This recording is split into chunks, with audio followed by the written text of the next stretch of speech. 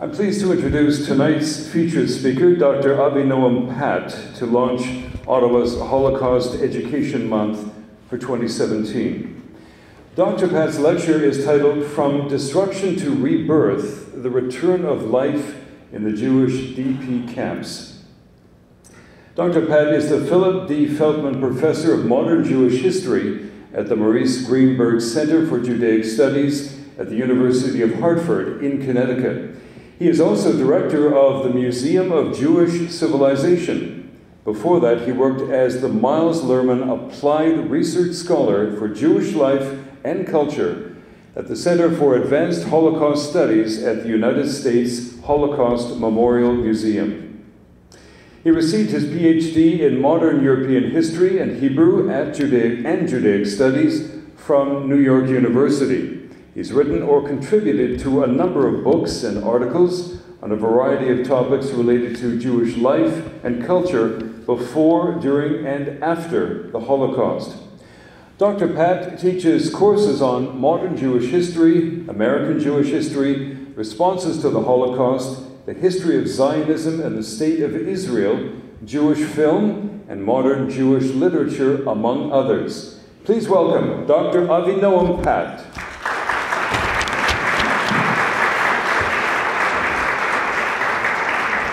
I would recommend holding the mic. Thank you so much for that kind introduction, and it really is a pleasure for me to be here this evening with all of you. And I have to say, I'm so impressed by the program that has been organized and by the work of the Center for Holocaust Education and Scholarship. I want to take a moment, I'm going to advance here, and thank all of the co-sponsors and the sponsors who have made this possible. Thank Mina for coordinating everything. Congratulate our wonderful honoree, our teacher, Larry, for your impressive work that you've done, and our children and grandchildren of survivors for your work in continuing to teach and spread the lessons that have been learned and need to continue to be learned. So thank you to all of you for being here this evening.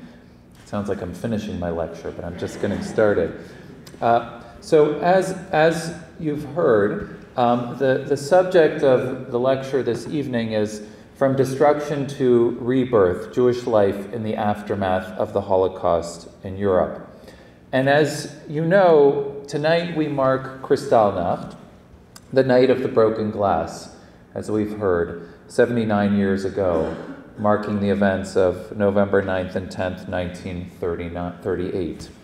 Now, the topic of my lecture this evening is not on Kristallnacht itself, but is in fact on what I find to be an often overlooked but fascinating period of Jewish history, just 7 years after the events of Kristallnacht, the return to Jewish life in the displaced persons camps of post-war Germany, primarily in the years 1945 to 1948. That will be my focus this evening. And so there is a geographic link, but even more so, there is a thematic link that we would do well to bear in mind today as we launch Holocaust Education Month.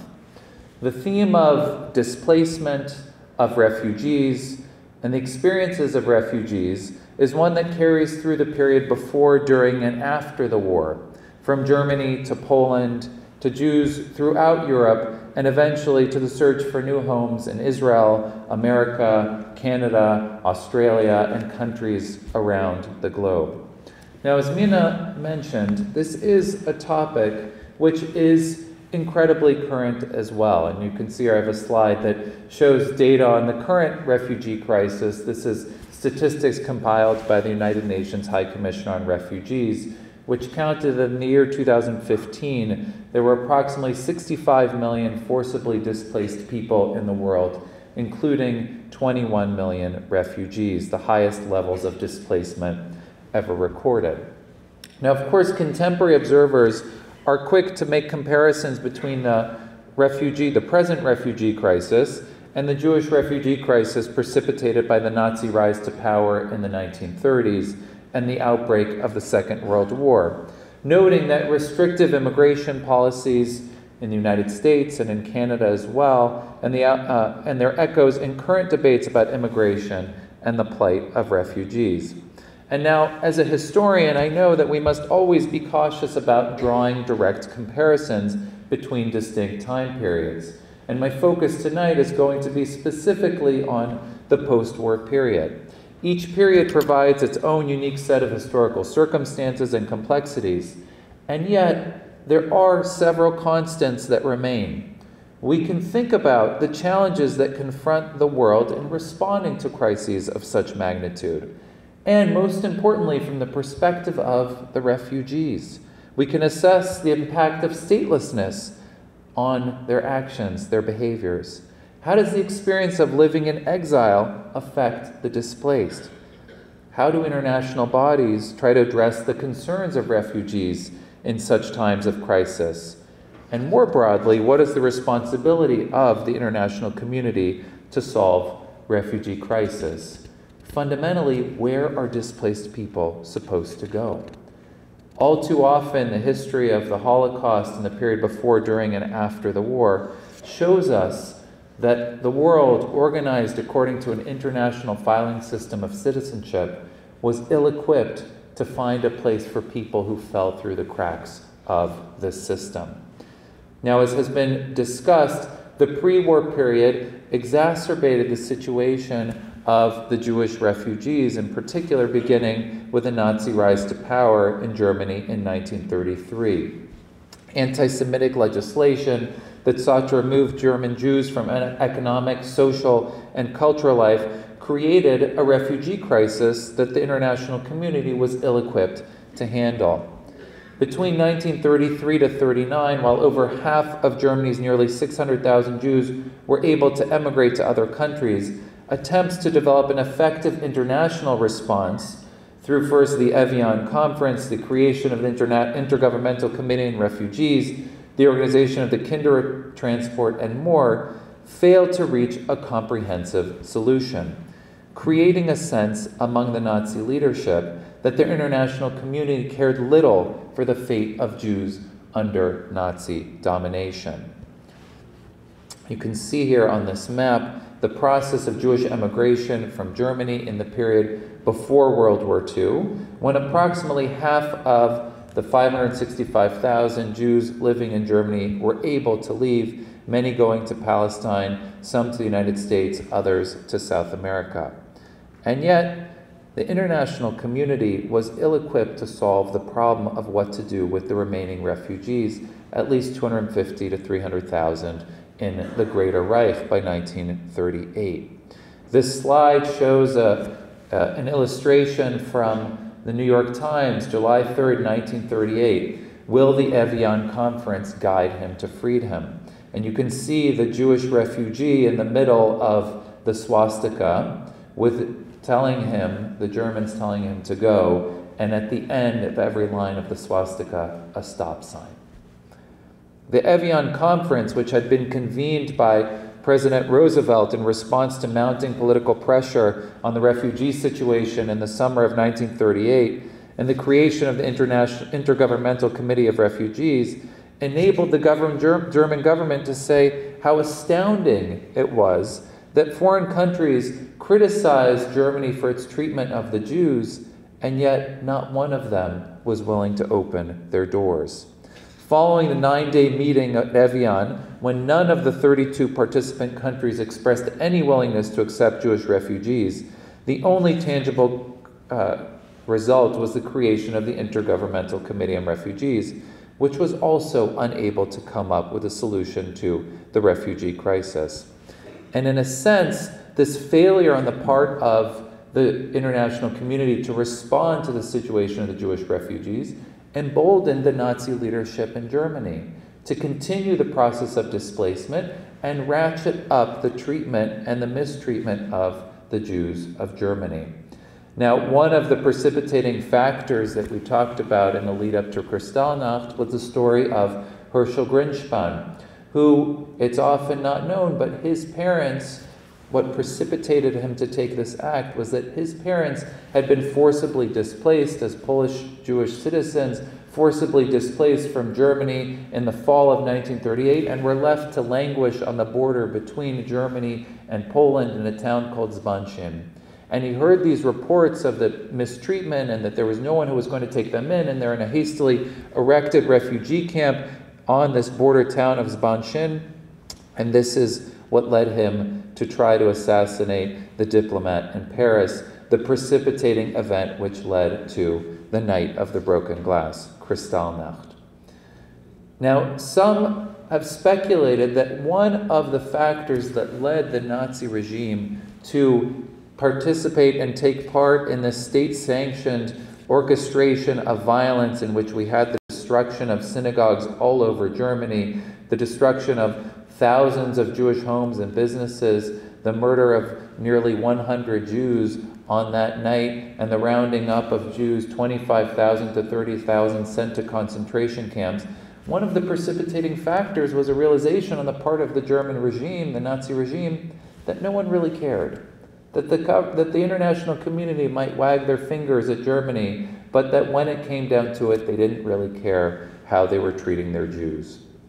And so they took this as a sign to embark on Kristallnacht, the nationwide pogrom of November 9th and 10th, 1938. And here you can see some images from Zbanchin and Emanuel Ringelblum, who some of you may know as the historian of the Warsaw Ghetto who created the Underground Archive, but was also an activist for the Joint Distribution Committee who went to Zbanchin to try to organize the refugees. And this motivation to try to organize refugees on the part of the Jewish community is part of the story that I want to tell tonight. Now, we know that even after Kristallnacht, while the Kindertransport was able to be organized and 10,000 children were taken out of Germany and Austria and Czechoslovakia and brought to England, that the international community was still largely unwilling to do anything for the Jewish refugees of Germany. Now, I heard mention tonight of one of the refugees who departed on the voyage of the St. Louis. And the St. Louis is a perfect example of this sense of the indifference of the international community. This boat carrying 937 passengers, almost all Jews fleeing the Third Reich, which, as we heard, departed from Hamburg in May of 1939. Many of you may be familiar with the story of this boat, which voyaged across the Atlantic for 2 weeks, reached Havana, only to find out that they were not going to be allowed to disembark, that they had been given fake visas, turned around, forced to leave Havana, trying to go to Miami, which was only 90 miles away from Havana. The State Department would not allow them to reach Havana. And from the Canadian perspective, there's also a part to this story as well. The attempt to reach Halifax, also denied, and the ship, as we know, sailed back to Europe on June 6, 1939, with the 900 passengers being split up between 4 countries, an agreement that was negotiated by the Joint Distribution Committee, which played a crucial role in the fate of where those passengers would end up. Great Britain taking 288 passengers, the Netherlands 181, Belgium 214, and 224 reaching France. Now, as we know, 3 of those countries would come under German occupation within 1 year, and approximately half of those passengers who were in the occupied areas, about 254, we know, died during the war. So if anything, this gives us a sense for the consequences of the indifference of the international community to the plight of the Jewish refugees before the war. Now, this sets the context for how the beginning of the war created a whole new set of political and financial challenges that dwarfed the refugee crisis of the 1930s. And while Jewish organizations struggled to coordinate the response to the overwhelming demands for help, it became quite clear that there was no one who was going to be willing to help the Jewish refugees, those who attempted to flee with the invasion of Poland to the east, some making it to Lithuania, some with the help of principal diplomats able to make their way further to the east, some to Japan, Shanghai, and elsewhere. This sets the scene, though, for the situation of the refugees and displaced persons in the aftermath of the war, which is going to be the focus of my remarks this evening. Now, if we think about this, the failure of the international community to address the refugee crisis after the war, before the war, it becomes all the more striking how ill-prepared the international community was to deal with the refugee crisis which would emerge in the aftermath of the war. Despite years of preparing for the defeat of Germany and the prospect of large numbers of displaced people displaced by the war, the liberating armies and the international community proved broadly unprepared to cope with the large numbers of displaced persons created by the war. Here we are now, marking Kristallnacht, 72 years after the end of the war. And what I'd like to focus on is the situation of the refugees, but also the resilience of the surviving population, which in many respects took this lesson to heart and decided that if they were abandoned and alone after the war, then they would take care of themselves. And we'll see among the surviving population of Jewish DPs after the war a fierce independence, a resilience, a resolve that if the international community didn't care about them, then they would take care of matters themselves and they would address their own needs in the aftermath of the war. Now you can see here, this is an image. I know that Canadian soldiers participated in the liberation both of Westerbork and some were at the liberation of Bergen-Belsen on April 15, 1945. And what they found there was a population ravaged by disease, terrible hygienic state, many who died in the aftermath of the war, even after liberation, from disease which had become rampant. You can see here on this map the process of the liberation of Germany at the end of the war, with Allied forces advancing from the west, the Red Army and Soviet forces advancing from the east, and the liberation of the major camps, including Bergen-Belsen to the north, Buchenwald in April of 45, Ohrdruf, Flossenburg, Dachau, and elsewhere, Theresienstadt among the last sites to be liberated by the Red Army in May of 1945. Now, I know, and we've heard the site mentioned already, many of you are probably familiar with the concentration camp of Buchenwald, liberated on April 11th, 1945. The camp, built by the Nazis in 1937, which was one of the largest concentration camps, stirs all sorts of associations and images. And after Kristallnacht, almost 10,000 Jews had been sent there, and during the war it became a major center of forced labor, with over 100,000 prisoners in its subcamp system by February of 1945. Upon seeing Buchenwald liberated on April 11, 1945, a member of the U.S. Army 333rd Engineering Regiment stated, "My feeling was this was the most shattering experience of my life." A U.S. Army chaplain tried to make sense of the carnage and wrote home to his wife, "This was a hell on earth if there ever was one." After photographing Buchenwald, Margaret Bork-White wrote to her editor at Life magazine, "The sights that I have just seen are so unbelievable, I don't think I'll believe them myself until I've seen the photographs." Another American journalist wrote, "Buchenwald is beyond all comprehension. You just can't understand it, even when you've seen it." In the case of the aptly named kibbutz Buchenwald, just a few days, there's a story though about kibbutz Buchenwald. I don't have the slide here. It's okay. I'm going to tell you a little bit later about something that you probably have not heard about Buchenwald, and that is the story of a place that's known as kibbutz Buchenwald. Now, we heard earlier tonight about kibbutzim that were created in Germany before the war, but I'm going to tell you the story about a kibbutz that was formed in Germany after the war.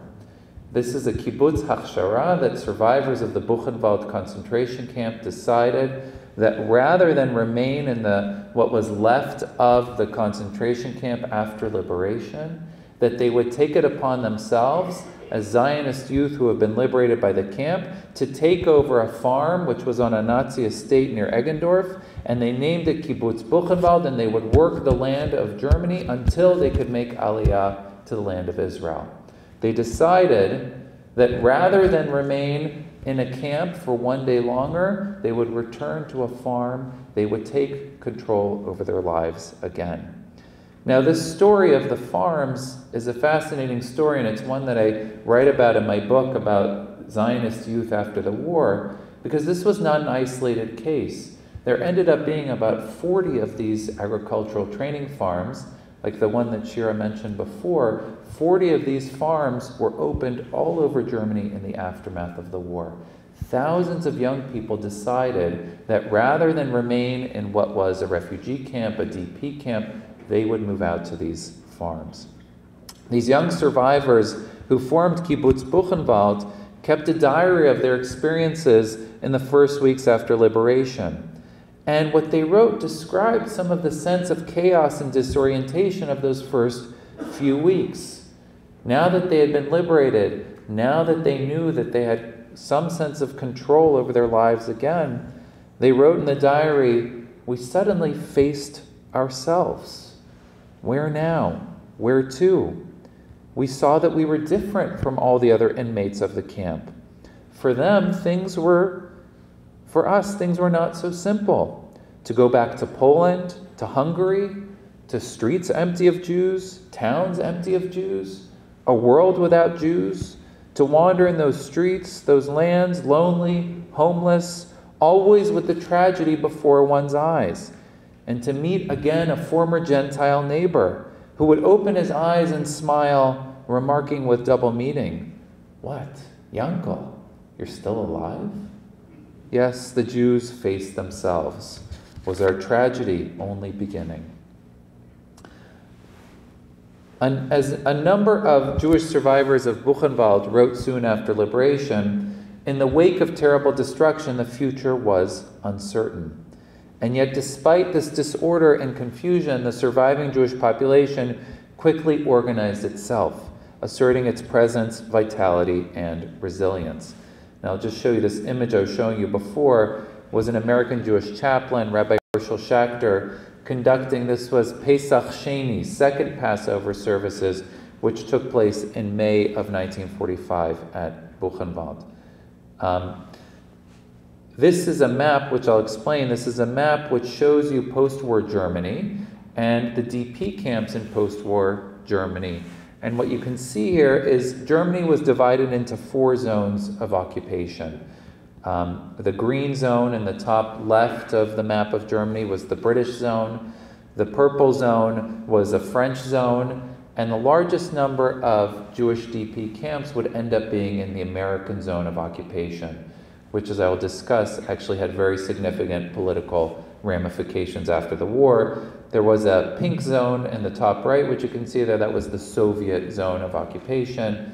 Many Jews who exited out of Poland crossed through the Soviet zone, but the Soviets didn't really consider anyone who ended up in their zone to be displaced, and so many Jews did not want to remain in the Soviet zone of occupation.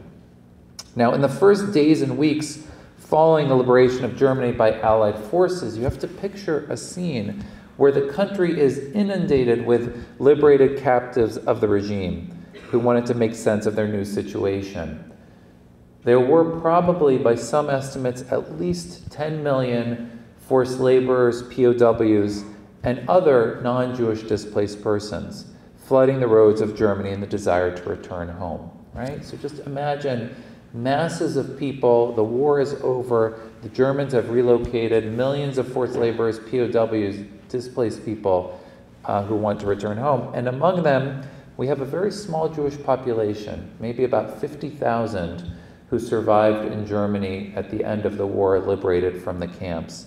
And some estimates are that several thousand died in the first few weeks after liberation, either from the years of mistreatment, malnourishment, disease, or in some cases from mistreatment at the hands of the liberating forces who didn't know how to treat the survivors after the war. immediately following liberation, while most of these 10 million other displaced people and refugees and POWs were able to return home, the Jewish DPs did not face such a clear decision. As the survivors from Buchenwald noted, they didn't know what awaited them at home, and they were fairly certain that their families had been destroyed during the war. But those who decided to remain in a DP camp in Germany also had to face a fact, which meant that they were probably going to be still living among other non-Jews, and in some cases former collaborators from their homelands who they might be living with in the DP camp. See, in the initial period, the definition of a displaced person was a civilian outside the national boundaries of their country by reason of war, who are desirous but unable to return home or find homes without assistance, or to be returned to enemy or ex-enemy territory. And this was keeping with Allied policy, which defined and organized people according to their place of national origin. The problem was that Jewish DPs were not recognized as a separate national category. So this meant that Jewish DPs from Poland would be housed with Polish DPs and Lithuanian DPs and Ukrainian DPs and etc. And you could see the complications that might arise from this sort of a situation. On top of this, Jewish DPs who made the decision to remain in Germany faced a choice. They could remain in a DP camp, which in some cases were former German military barracks or POW and slave labor camps, sometimes tent cities that had been hastily erected, or industrial housing that had been taken over.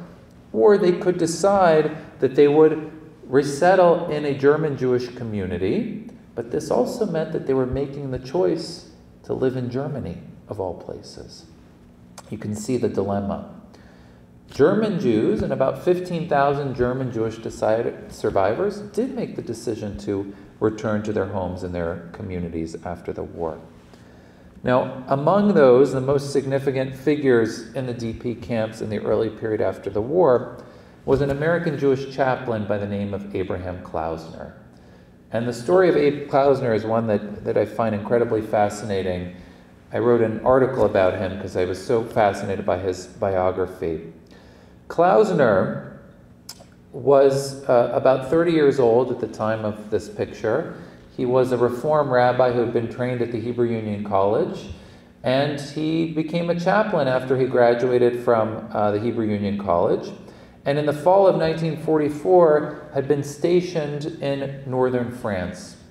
He could see by the beginning of 1945 that the war was coming to an end in Europe, in the European theater, and so he wrote home to his supervisor, a rabbi by the name of Philip Bernstein, who was also in charge of the chaplains and the Jewish service, and said, perhaps I can be stationed in the Asian theater. Maybe you can send me to the Pacific theater, and I'll go minister to our troops in the Pacific theater. And Bernstein said, you should stay in Europe, you might be needed there. Well, in April of 1945, Klausner, who's still in northern France, gets a message, and it's a very curious message from a group of American soldiers in Munich. And the message says, we need a rabbi down here. We've found a congregation of Jews. And he doesn't know what this means. So Klausner goes down, and what they're referring to is that they've liberated the camp of Dachau. Klausner goes to Dachau, and he's the second rabbi to set foot in Dachau. Actually, the chaplains who were with the American military played a very important role in helping the survivors get organized after the war. And he goes to Dachau, and one of the first things that he describes in his memoirs and testimonies after the war is he went into a barrack in Dachau, and there were prisoners still in the barrack, and a voice called to him from one of the top bunks and said to him in Yiddish, are you an American? And he said, yeah. He said, are you Jewish? And he said, yes. And he said, maybe you know my brother. And he's thinking to himself, what are the odds, And he says, okay, who's your brother? And he says, well, his name is Rabbi Abraham Spiro, and he's a chaplain in the American Army. And Klausner says, I do know your brother, and he's here in Germany. And so one of the first things that Klausner was able to do after he got to Dachau was to reunite these two brothers. And he took it upon himself to organize what would become a tracing service for the survivors in post-war Germany, basically to begin taking lists of names, right? Who had survived, because this was the first priority for survivors. Finding out who had survived, getting reconnected with family. So Klausner, you can see him here in this picture in his fatigues with other survivors. This is a picture in Munich. Starts creating these lists of survivors, and he calls it Sherit HaPleta. Now, Sherit HaPleta, or Sheres HaPleta, is a biblical term. It refers to the prophecy that at the end of days, or after the terrible destruction, there will be a surviving remnant, a remnant that will have survived. And Klausner, who was particularly, had a particular affinity for the prophets, seized upon this idea that the remnant that he had found in Germany was the surviving remnant. And so he commandeered the military mail service. He, defied all kinds of rules. He got a printing press. In fact, the printer that he was able to use to get the press that was the printing press that printed Sherit HaPleta, he was in Munich. And near Munich, the largest DP camp that would house the most number of Jews outside of Munich was Landsberg. Now, Landsberg, some of you might be familiar with the place. Landsberg was also the place where a revolutionary in 1923 who had tried to stage a putsch to overthrow the Bavarian regional government, Adolf Hitler, was imprisoned for 6 months in the prison in Landsberg. And so Klausner used the same printing press that printed Mein Kampf in 1924 to print the lists of the names of Jews after the war, this Sherit HaPleta. Klausner, I'll go back to a picture of him here, traveled around Germany to visit the DP camps in the first weeks after he got there in May and June of 1945. And what he discovered was a situation that horrified him. He probably saw about 15,000 Jews living in 17 DP camps that he visited, finding deplorable conditions, poor accommodations, no plumbing, no clothing, rampant disease, continuing malnourishment, and basically the lack of any plan on the part of the American military. He wrote this all up in a report to his superior, Philip Bernstein, and he concluded his report by describing the Jewish survivors as liberated but not free. That is the paradox of the Jew. And Klausner took upon himself to do anything that he could to basically help the survivors to get organized. He met one survivor from Kovno in the Saint-Otilien DP camp, which had been a hospital. This was a survivor, a Lithuanian Jew by the name of Zalman Greenberg. And he worked together with Zalman Greenberg, who became one of the first leaders of the surviving Jewish population, helping to form what would become known as the Central Committee of Liberated Jews. Because the Jewish DPs realized that if no one was going to come help them, they would have to organize themselves to create a political body to speak on their own behalf before the military authorities. Now, in response to the reports that have been emanating from Germany about the lack of any plan and the continuing mistreatment of the Jewish DPs, President Truman, who was now president of the United States, Truman dispatched an emissary by the name of Earl Harrison. Earl Harrison had been a minister for refugees in the pre-war period, was considered something of an expert on the refugee problem, and so he was sent to the DP camps to assess the situation. And Harrison traveled around post-war Germany in July of 1945, visiting many of the DP camps in the American zone, and he also, here you can see him visiting Bergen-Belsen in the British zone. And what he found also appalled him. And he wrote this up in a report which was published in September of 1945, The Plight of the Displaced Jews in Europe, the document that stirred the world. You can see it there, Earl Harrison's report to President Truman. In his report, he stated that we, the Americans, appear to be treating the Jews as the Nazis treated them. except that we do not exterminate them. They are in concentration camps in large numbers under our military guard instead of SS troops. Now you can imagine the impact that a report like this would have. This idea that here the Americans had liberated the Jews, but the lack of any plan and the continuing mistreatment meant that conditions were not improving. And so Harrison made a series of very important recommendations which were put into effect. He proposed, first and foremost, that Jews be put into their own separate Jewish DP camps. He considered it unacceptable that they should be housed with other DPs of other nationalities, people who had maybe been their former persecutors, collaborators. Jewish DPs needed their own separate Jewish DP camps. He also recommended that an advisor for Jewish affairs be created, somebody who could be an interlocutor, who could speak to the Jewish representatives, could basically translate their needs for the American government, could work together with the Joint Distribution Committee, which only gained entrance to the DP camps in August of 45, basically after Harrison's visit. And he made one very other important recommendation. He said there's a very easy way to solve the problem of the Jewish displaced persons. All of them, the ones that I've interviewed, all tell me, when I ask them, where do you want to go? They say, I want to go to the land of Israel. And so, the solution to the Jewish DP problem for Harrison was very clear. Let's give them 100,000 immigration certificates to Palestine, and we'll solve the DP problem once and for all. Now you can imagine who was not so enthusiastic about this suggestion. The British. Now the British had a number of issues on their hands. Clearly the situation in Palestine, which, if you remember the white paper which had been in effect since May of 1939 and was limiting Jewish migration to Palestine, the blockade was still in effect after the war. The limits on Jewish migration were still in effect, limiting Jewish migration to Palestine. And they didn't want to recognize Jews as separate DPs. They didn't want to recognize the national claims of the Jews, right? But at the same time, the British were indebted to the Americans. And so, in typical fashion, they didn't want to say no. So they said, let's create a commission of inquiry, which is what they did.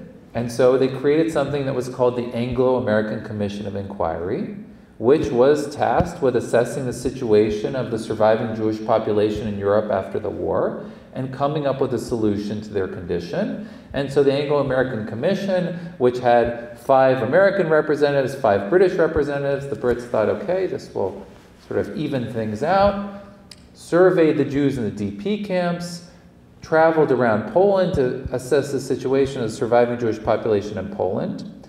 And much to the chagrin of the British government, in April of 1946, the Anglo-American Committee also recommended 100,000 certificates be granted to the surviving Jewish population. Now, as we all know, although this recommendation was made in April of 46, nothing would happen. In 1947, the United Nations took up the problem of what to do with the surviving Jewish population, the problem of Palestine. And eventually, in many respects, the proposal to partition was based on the situation of the Jewish population. But I'll get back to that in a moment. After Harrison's visit, we can see the beginning of an organization, the Central Committee of Liberated Jews, which comes to represent the Jewish population. And we see that in these separate Jewish DP camps that are created, the Jewish survivors quickly create a fiercely independent political framework, which, as you've heard, was ardently Zionist in nature. There was an overwhelming Zionist consensus among the surviving population. This did not mean that, as we know, every single DP would go to the land of Israel. But this was perfectly summed up by one survivor who, when the Anglo-American Committee came around and they surveyed, and 95% of the DPs in these surveys, when they said, where do you want to go? They said, I want to go to Eretz Yisrael. I want to go to the land of Israel. So they tell a story about this one guy, Moshe, who, they said, Moshe, we know you're going to Montevideo. You have certificates. You're going to South America. Why did you say you're going to Palestine? And he said, I may be able to live in South America, but the Jews need to live in the land of Israel. Right? And this sort of encapsulated this idea of the conclusion that the survivors had reached after the war of the necessity of a Zionist conclusion. But what's amazing about the period, because what we end up having from the time that separate Jewish DP camps, and on this map, I'm just showing you another map with some of the major Jewish DP camps. It's probably hard for you to read here, but you can see you have places like Landsberg near Munich, and Feldafing, and Fehrenwald, which is also open to try to alleviate some of the overcrowding, and various Jewish DP camps that are opened all over the American zone of Germany in particular. What we see happening in this post-war period, these 3 years in particular from 1945 to 48, is the creation of an incredibly vibrant culture that is created in the DP camps. Educational systems, political systems, religious systems, cultural life. It is a fascinating microcosm of sort of the European Jewish population that had survived, that congregated itself in the DP camps of post-war Germany, and that really affirmed this idea of Wir seien da, right? We are here. This desire to continue Jewish life in the aftermath. I want to show you some examples of this. A lot of people ask me, so what was the nature of, how did things work there? Well, this picture sort of encapsulates it. You have the American authorities who are still very much in charge of this zone of occupation.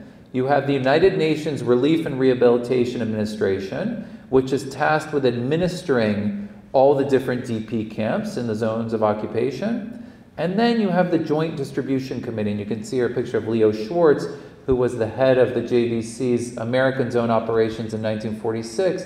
The Joint, which was really tasked with basically filling in the gaps for the American authorities and providing tremendous amounts. I mean, they raised millions and millions of dollars in 1946 alone to provide for the Jewish DPs in Germany after the war. But what we also see developing in this period, and you can see it in relations with the JDC and the Central Committee, is that the Central Committee would constantly affirm the idea that we will decide what our surviving population gets. We are in charge of ourselves. You provide us with the goods, and we'll distribute it, right? And this was this sort of independence that was affirmed. You can see here in this picture, October of 1945, David Ben-Gurion, the head of the Jewish Agency, comes to visit the DP camps. Now, a lot of people will ask, this Zionism in the DP camps, sort of this ardent Zionist enthusiasm, was that something that was brought from the Yishuv? Was that something that Jewish agency emissaries brought with them? And one of the things that's fascinating is that when Ben-Gurion came to visit the DP camps in the fall of 1945, and here you can see him in this picture, he's in the middle with the white hair, of course, meeting Major Irving Haymont, who was the director of the Landsberg DP camp. And then just to the left is our friend Abe Klausner, who was always found his way into the most important places, and he really orchestrated a lot of these meetings. When Ben-Gurion came to Landsberg, and when he came to the DP camps, and he was greeted like a king, he was overwhelmed by what he saw there. I don't think he expected to see this level of Zionist enthusiasm on the part of the surviving population.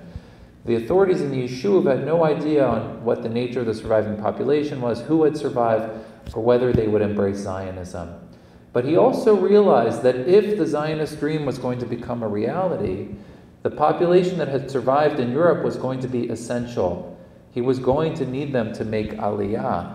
They were going to be the population that would address what was essentially a demographic crisis in the Yishuv. The Jews in Palestine were still outnumbered basically 2-1.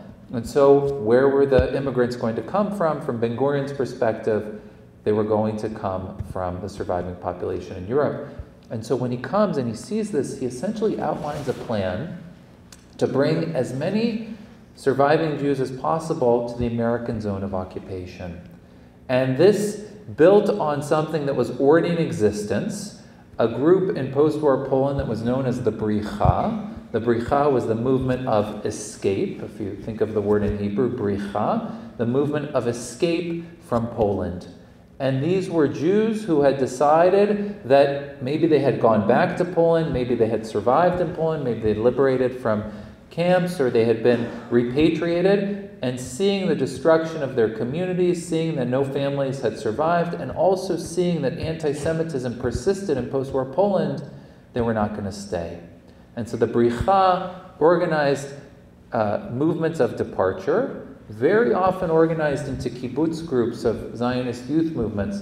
Approximately 110,000 Jews left with the Bricha between 1946 into 1947. So that surviving population that I mentioned before of 50,000 Jews in the DP camps in 45, by 1947 there are 250,000 Jewish DPs in camps in Germany, Austria, and Italy, right? And so again, this problem of displacement, the refugee population, is only growing. Now, why were the authorities so convinced that Zionism was the solution to their problems? Well, in some sense, it was made very clear by the surviving population. And I'll show you this picture as an example of this. This is one of those farms that I mentioned before, one of these kibbutzei hachshara, one of these agricultural training farms. And this was a kibbutz that was called Kibbutz Nili. Now, Kibbutz Nili, if you know the acronym, stands for Netzach Yisrael Lo Yishaker. The eternal strength of Israel shall not be belied. Right? It's a biblical acronym. And this is what they named their kibbutz. And you can see these young people, young survivors, this is barely a year after liberation, smiling, happy, going out to work. This is a posed shot that was certainly used probably for, I wouldn't be surprised if the Joint used it for fundraising, right? That was part of the deal here. But it's also, this is an incredible story of this kibbutz, because this kibbutz, here you can see them, this is the first Passover Seder at Kibbutz Nili. Now think about this. This is April of 1946, the first Passover that's being observed in liberated Germany. And here they are, marking the Festival of Freedom, right? On the wall behind them, you can't see it here in this picture, but just above, it says Mishiabud Legula, from slavery to redemption. And the idea, the first Passover after liberation in Germany, was an incredibly symbolic holiday, right? And you see Haggadot, there's a Haggadah that's called the Survivor's Haggadah, which is basically rewritten with the language of the new pyramids, the new slaves. Instead of the pyramids of Egypt, instead of the slavery of Egypt, we have bondage in the camps of Buchenwald and Dachau, and the enslavement of the Jews in the camps and elsewhere. Now, Nili is taken, and all these Zionist youth is taken as a symbol of sort of the Zionist conclusion, right? These young people are ardent and enthusiastic. And here you can see a young person, they renamed all of the buildings with Hebrew names, and they renamed all the animals with Hebrew names. And you can see somebody here from UNRWA watching and observing them. But I point this example out because this was not just any training farm. Kibbutz Nili was situated on a farm that was called Pleichershof. And Pleichershof was located, it was the estate of the Nazi Julius Streicher. Julius Streicher, who was the editor and publisher of Der Stürmer, the foremost anti-Semitic newspaper published in Germany, which had on its masthead, Die Juden seien unser Unglück, the Jews are our misfortune. So think about this. Here we have Streicher standing trial at Nuremberg, one of those who would be executed at Nuremberg, and on his farm, these young people who have taken it over, turning it into a Zionist training farm, right? This is a type of revenge, right? A type of symbolic revenge. And they knew it, right? They understood it in that way. As I mentioned, there were 40 of these different kinds of training farms. Here's another one in Hochland. Zionist youth had a large presence in the DP camps, marching through the streets, participating in demonstrations.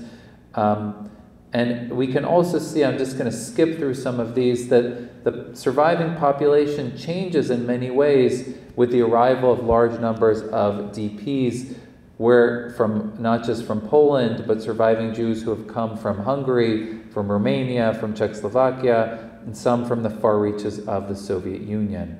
And so, whereas the surviving population of 45 had been liberated from the concentration camps, it becomes a very diverse population by 1947. We also see weddings taking place in the DP camps, right? I'm sure there are some among us here who maybe were born in a DP camp. Yes? Anyone born in a DP camp? Yes, okay, some DP babies. Welcome. So, it's not surprising because one of the responses to the destruction after the war, even for those who had lost their families during the war, was to very quickly remarry and start new families after the war. And I think in some way, this is a ketubah, but you can see there are so many pictures like this of babies being paraded through the streets of the DP camps, right? And there was literally a baby boom in the Jewish DP camps in 1946 into 47. By some estimates, the survivors in the DP camps in post-war Germany had the highest per capita birth rate of any group in the world in that year, right? So my colleague Atina Grossman, who teaches at Cooper Union, she calls it biological revenge, right? This idea that sort of, again, mir seinen do, we are here, this strong drive to continue Jewish life after the war. Yes?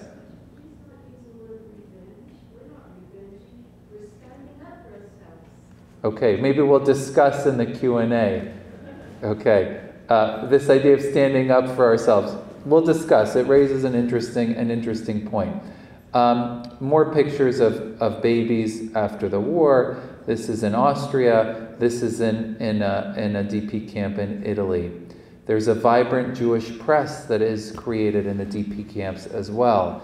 And you can see this is a DP camp newspaper in Neufreimann called Bamidbar.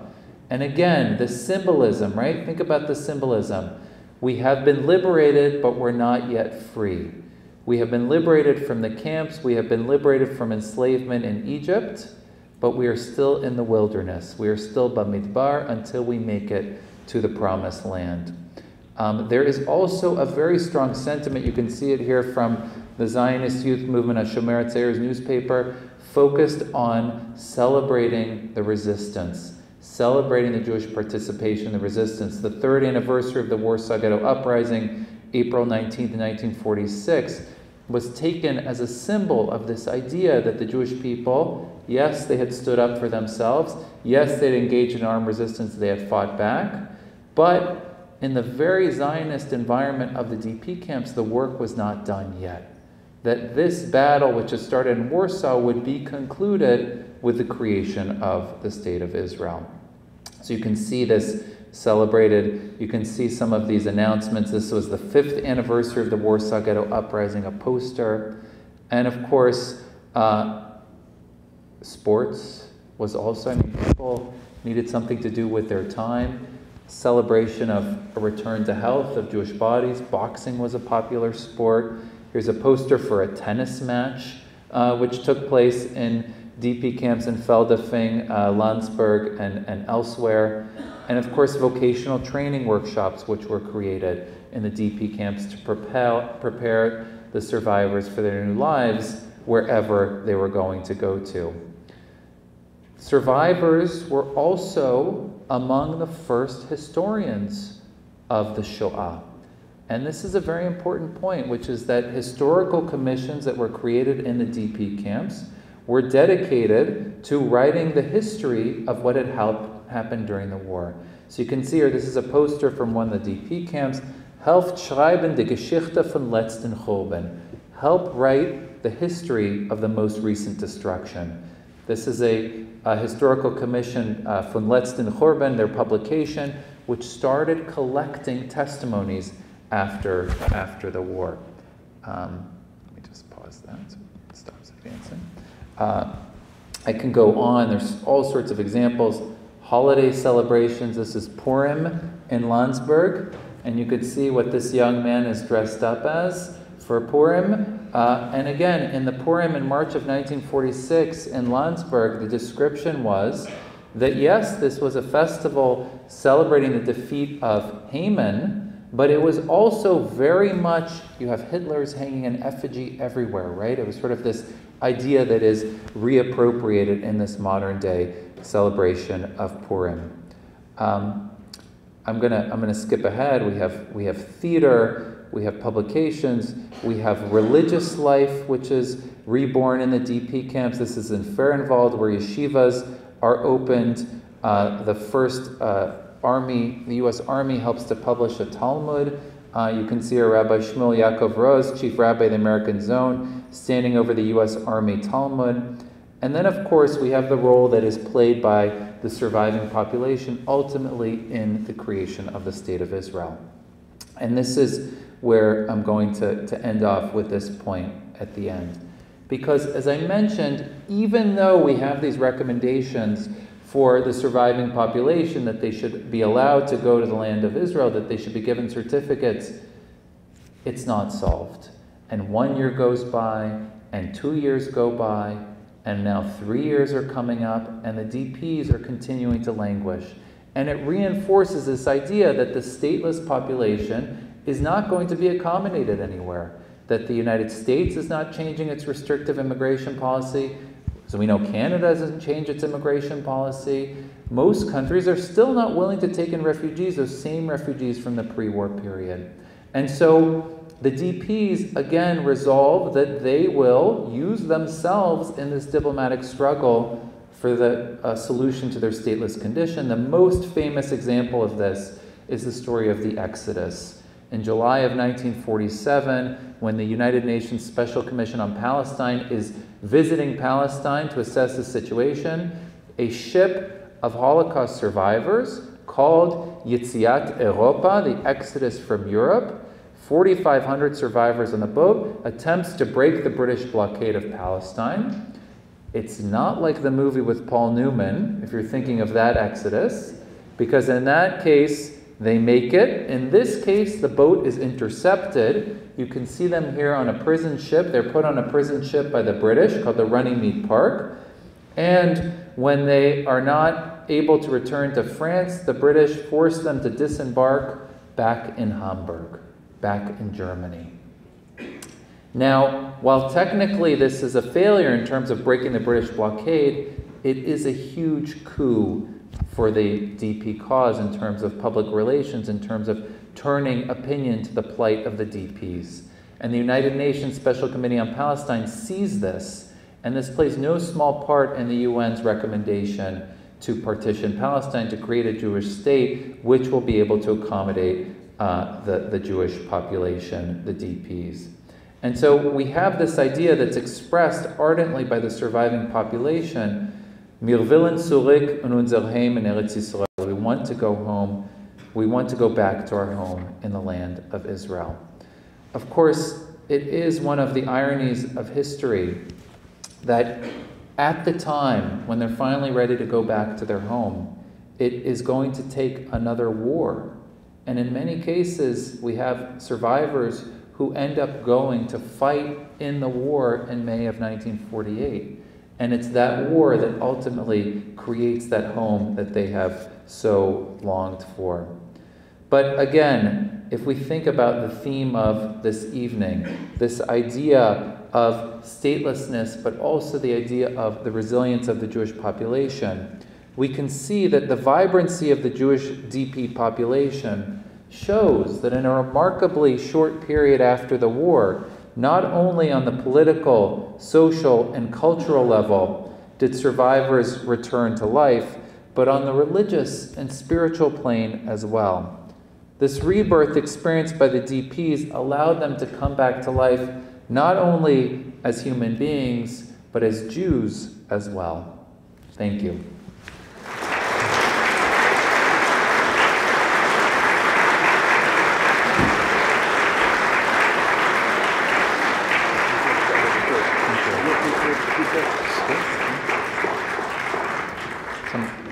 Happy to take some questions.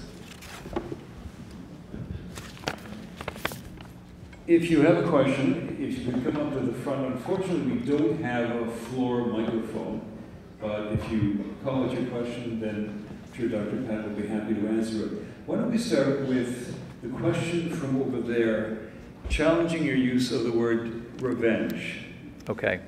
So, yeah, the question was about whether it's appropriate to use the term revenge. And you said you prefer this idea of standing up, right? Standing up against, standing up for ourselves.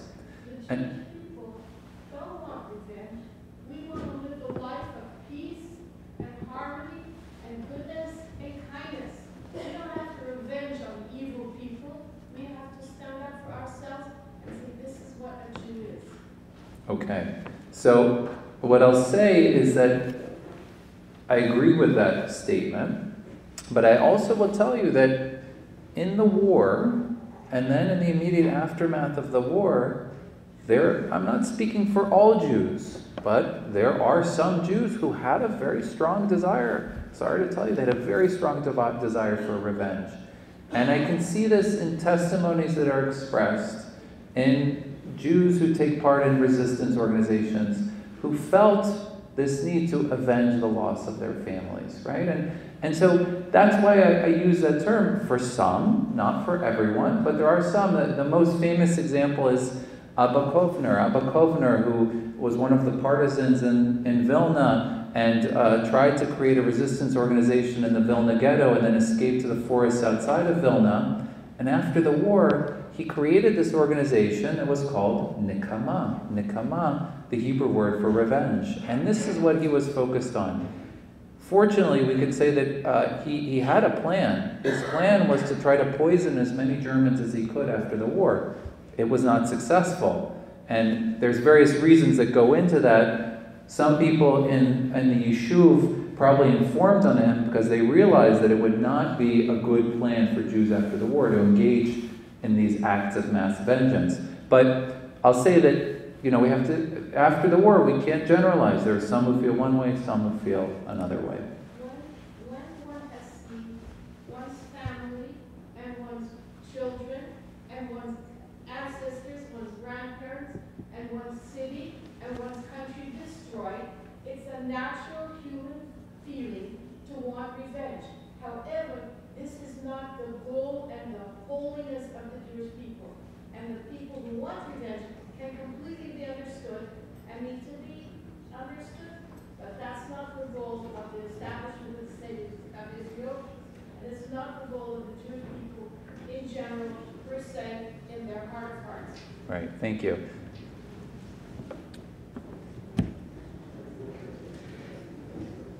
Good. Yes, I can talk, Tommy. I wonder if you're aware of the efforts made, maybe as a result of the Avinoam conference, to place over 1,000 Jews in the Dominican Republic.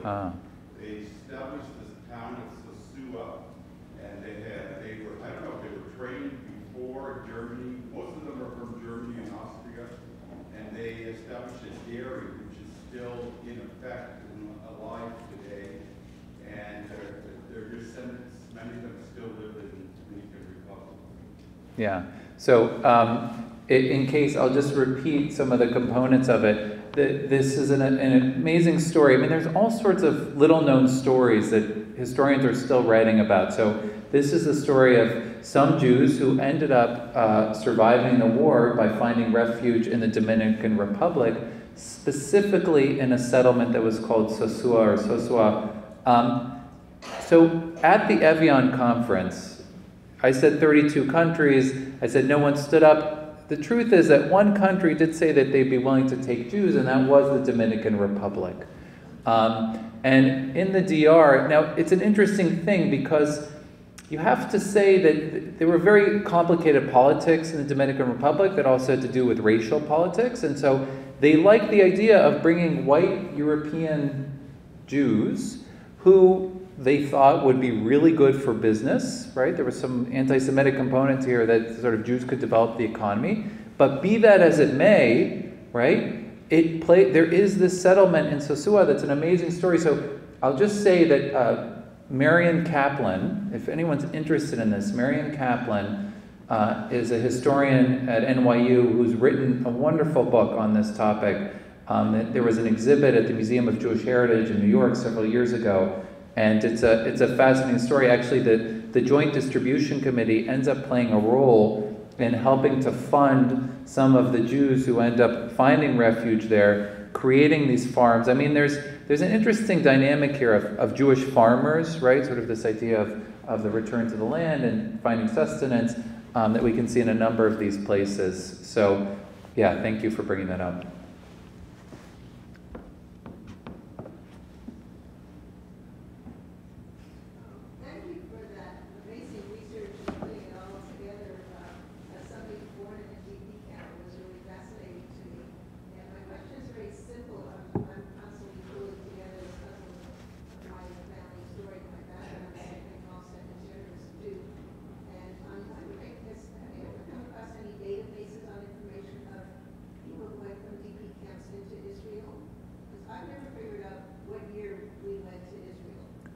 Okay, sure. So the question was, as someone who, did you say you were born in a DP camp, or you're, yeah?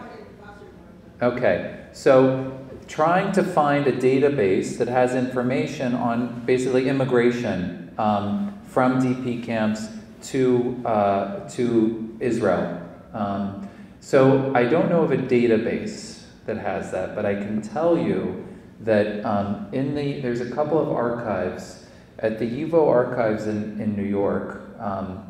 There is a collection that's called the DP Germany collection, Displaced Persons Camps Germany, and in those archives they have lists organized by DP camp, so by geographic location. So there are names lists for some of these places. I mean, it is kind of like looking for a needle in a haystack because it hasn't been indexed, it hasn't been put into a database.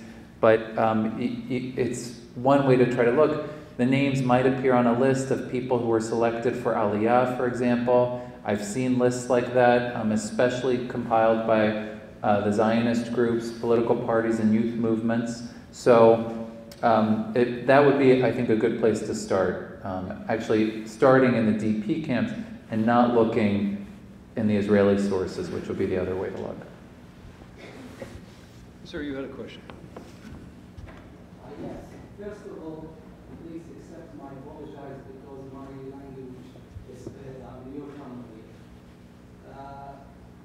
Second, I want to say I'm so sorry about everything's miserable happened with the Jewish. I heard a lot of bad things about Jewish in my country because I'm in the Middle East. Of course, you know bad reputation about the Jewish, but I'm so sorry about that. I'm trying to discover where is the truth. What's happened? Why we are hating the Jewish? But no one answered to me or gave me the truth. Only in myself, when I came here in Canada, start to research and discover these people, of course, good people. I don't hate him. Should be understand him. Should be support him. Miserable thing, terrible thing happened to him. I don't deny this Holocaust. At least my hope from you, please give us more information about Jewish and Holocaust, because in this part, in area, in Middle East, in Iraq, for example, because I'm in Iraq, don't know about everything, because our government always push a lot of mistake information about Jewish, about Israel, about Holocaust. Always deny this. Again, I'm so sorry about the Jewish people. Thank you. Thank you.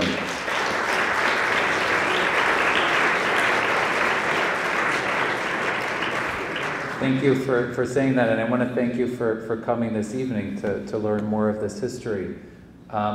And it is something, we see here our friend who's a teacher who teaches the Holocaust, and we talk about why it is so important to teach this history, right? All over the world, right? And it's something that needs to continue to be taught in all sorts of places. And it's one of the things, and I'm sure, we agree on this, that it is a way to teach about creating societies that we would want to create, that we can create a society that's based on mutual understanding, respect, celebrating diversity, right? Respect for basic human rights. I mean, I think we would agree that when we teach the Holocaust, we want to teach about empathy. We want to teach people to have understanding for one another, to know what it's like to be in another's shoes, to understand what discrimination and prejudice and bigotry and hatred can lead to. So I applaud you for taking this on, wanting to learn, and I hope that we can continue to teach this everywhere. There's time for one more question. Yes, please.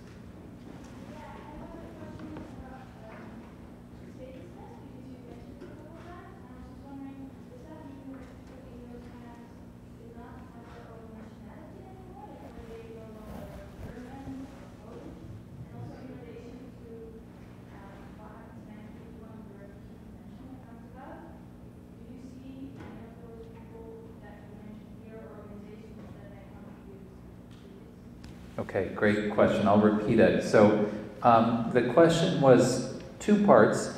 One is to talk about statelessness. What do I mean by statelessness? Have these people that I referred to, Jewish GPs, actually in effect been denationalized? Right? Have they lost their national citizenship, their national place of origin? And then the second part was, and I'll broaden it out, about sort of these DP acts, immigration acts that take place in the United States. It's 1950, it's changed. You referred to the 1951 Act. What happens to these people after that? So, yeah, the problem of statelessness, and I would submit to you that, I started at the beginning of the evening talking about parallels between the refugee crisis in the 1930s and the refugee crisis today. The problem of statelessness of people who've been denationalized is a problem that continues until the present day, right? I mean, we talk about 65 million people in the world who are displaced, 21 million refugees. The idea that the international community still has not figured out, right? We still hold on to this idea of sort of nationalism and that people are organized according to national system of citizenship. What do you do when somebody is either kicked out of their country, they're displaced, who takes care of them, right? And so in this case of the Jewish DP camps, yes, essentially, you have people, look, in Germany, right? They've lost their German citizenship in the 1930s and into the 1950s. They no longer have the protection of the German state, right? So you not only do not have the protection of the state, you are a target for persecution, right? So that is out. And certainly for the Polish Jews who basically, if you see that definition of the DPs, they cannot return to their home country because they fear for their lives, right? So again, they don't have the protection of their home country. Or they are refugees who have had to flee during the war, have reached the far reaches of the Soviet Union. I'm sure there's some people here whose families survived in places like Kazakhstan. And then after the war, right, where do they go? So they end up coming back. This is what I'm talking about. So when I mean stateless, I mean they literally do not have the protection of a state and they have nowhere to go. And so if we think about that in this way, that Zionism, you remember that guy who was supposed to go to Uruguay, and he talks about Zionism as a solution. It's a solution to the problem of statelessness, right? It's a solution to this dilemma after the war, where he says, I can go to South America, but the Jewish people, as a people, need a solution to the problem of statelessness. That addresses that. I'm going to answer your second question in a little different way, which is, so we know that the United States changes its immigration policy in 1950. There's another DP Act in 51. If we look at it as a counterfactual, like what would have happened if the U.S. had a more open immigration policy in 1945? Things would have been very different, right? I think a lot of the DPs, probably would have immediately immigrated to the United States. They probably had family there, they probably would have gone there. But it was very evident that this was not an option. We do know that about 2/3 of the surviving population that's in Germany ends up going to the land of Israel, and approximately 1/3 goes to the United States. And obviously that's a very gross, because I didn't count in there those who go to Canada and those who go to South Africa and those who go to Australia, but that's a rough estimate, 2/3, 1/3. But it's a little more complicated than that, because in the 1950s, there are many survivors who went to Israel and then leave and go to the United States or to Australia or South Africa or Canada or elsewhere, right? So it shows you how complex this situation is, and that when you think about, people usually don't make decisions on the basis of ideology, right? It's very nice to say, I'll do this for an idea. They usually make very clear, practical decisions. Where is the best place? Where can I raise a family? Where can I be secure? Where do I have family to go to? Where can I get a job? Those kinds of things. And so immigration, in many cases is determined by that.